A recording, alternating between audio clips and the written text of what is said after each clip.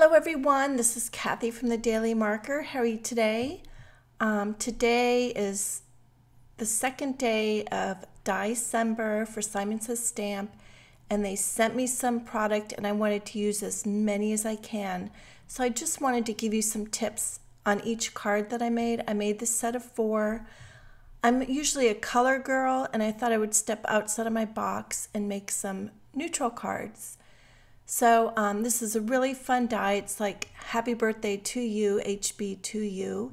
And I flipped the die and then I tied some twine on, and it's a shaker card. I tied some twine on the letters. So I put vellum underneath it, and so the shakery part is subtle, which is kind of fun, like a surprise. So for my snowflake card here, I use these borders. They're so fun, but they're curved. So I'll show you a tip on that. And then these snowflakes, and then the sentiment. Now I had some, first notice how the snowflakes are off the card base here.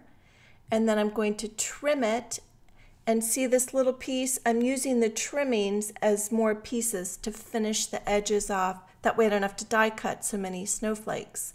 I watercolored paper and die cut it, and then I'm going to put a strip of vellum in the sentiment. Now this is the border, and I cut it apart because it's curved and I wanted a straight edge, so I taped little segments of this to make it straight on the back.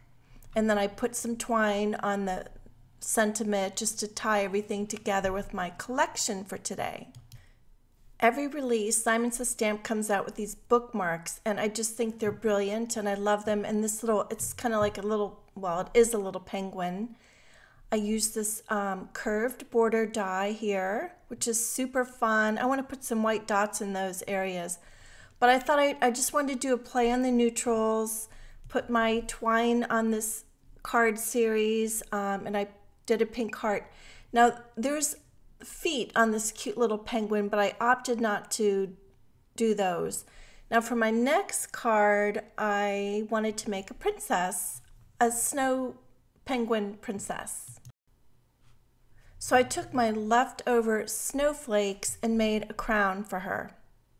I mean, what resembles a crown. I hope you think so.